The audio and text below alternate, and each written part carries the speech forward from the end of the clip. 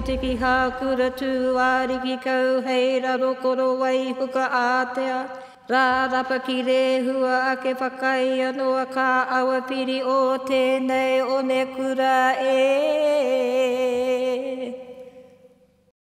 Nā tai ao kouta tūro tāna kouta marama.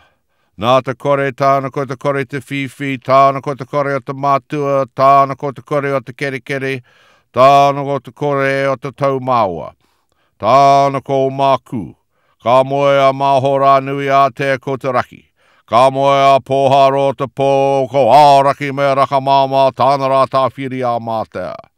Ko tū te raki whānau. Uire ki te maha nui ki a Māui ko te atakata ti hei Mauriora. In the beginning there was nothing. And then the mother of moisture, Maku, slept with Mahora Nui Atea, the far spread out horizon. Their child was Raki, the sky father, the great parent.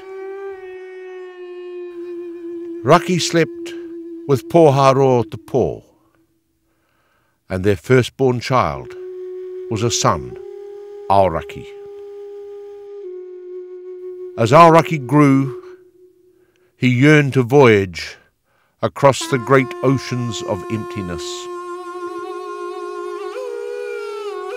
And with his brothers and his friends, he set out in his canoe, Te Waka o Aorangi, the canoe of the gods, and voyaged for many days. After a time, they yearned to return to the founding parents and to their family. And as they turned the great waka, it became stranded on an undersea reef and was wrecked. Aorangi and his brothers climbed to the high side of the wreck, and after a great time they were turned into stone.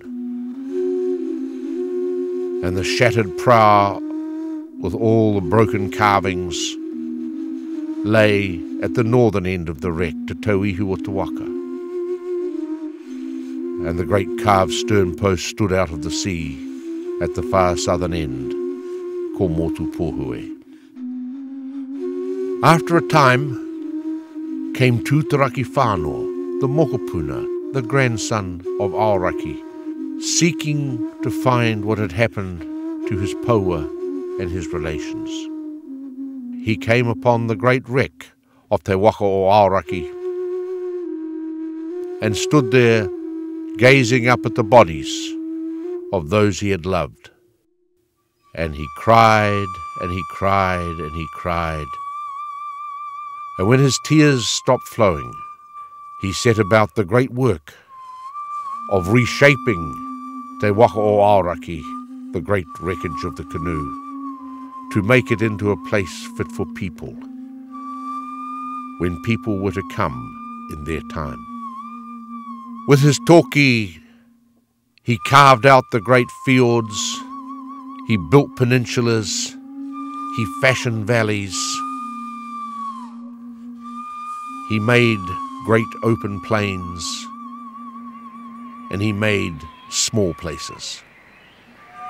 With his fellow atua and assistant kahukura, he clothed the land in forest, in plants, and all things that grow and move there. And with his other colleague, Marukura, he made the coast and the waters abundant with fish and with all the life that makes this place so rich. It was they, Tūtaraki Whānau and his colleagues Kahukura and Marukura, who made this place so beautiful, so good for people, ko te waipaunamu, ko Aorangi te tihi.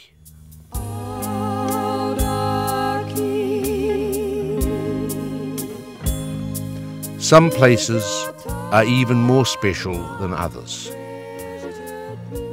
These are the places we call tōpuni. Tōpuni is the name of one of the great chiefly cloaks, a symbol of protection, a symbol of leadership, a symbol of heritage. So we call these very special places tōpuni. Tōpuni is warm, tōpuni is sheltered. What it means is that when we are caring for these places, we are caring for these mountains, we are caring for this coastline, we are caring for the Make to Waiponamu. The Ngai Tahu people, the people of this land, have to be consulted and have to participate in the whole business of planning and arranging and managing the care of these places.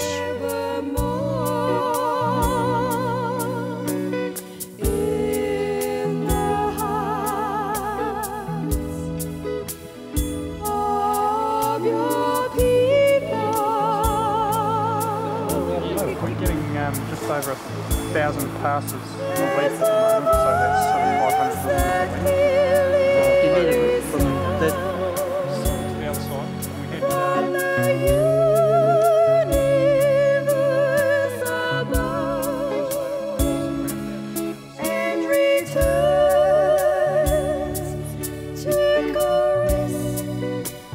In this sense, tōpuni, the chiefly cloak, still protects the land, still protects the coast, with the symbol of an ancient heritage, right down into our modern times.